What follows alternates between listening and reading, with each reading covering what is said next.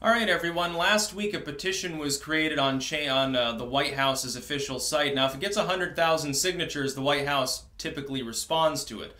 There have only been a few cases where they ignore this. Obama actually implemented this, the idea that you could get a White House official response to like an idea or general petition or whatever.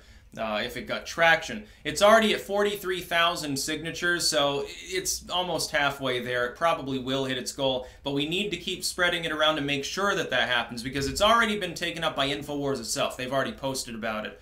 I've posted, some other creators have. We need more people to post about it, because here's what the petition says. It's to get Infowars a seat at the table in the White House press corps. That is, the idea is having Alex Jones be given a press pass so that he can sit next to Jim Acosta. It would be an epic troll, and by the way, even if the White House just responds and says, well, we're not going to do that, it would still be funny. It will get in the news if that happens. And it would be funny even to see the Trump administration's potential double standard if that were to happen. Because, of course, Alex Jones, I would argue, more reliable than CNN. That's not saying much necessarily, but I think anything is more reliable at this point than CNN is.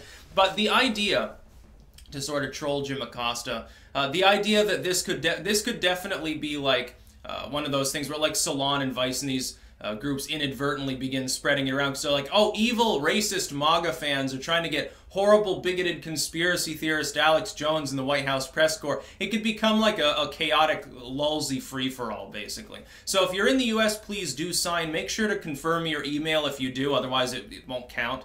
You do have to confirm your email. The White House isn't going to misuse it. It's a government site. It's directly governed by the Constitution. Ironically, that means has more actual free speech involved than any like private corporation bullshit. If you're not in the U.S., you can still help by spreading it around. Like if you're a creator, definitely make a video on the subject. Encourage your U.S. fans to sign and everyone else to share it around. Now, we could hit that goal within a week easily. It wouldn't be beyond the realm of possibility. Not that long ago, it was like a few hundred signatures.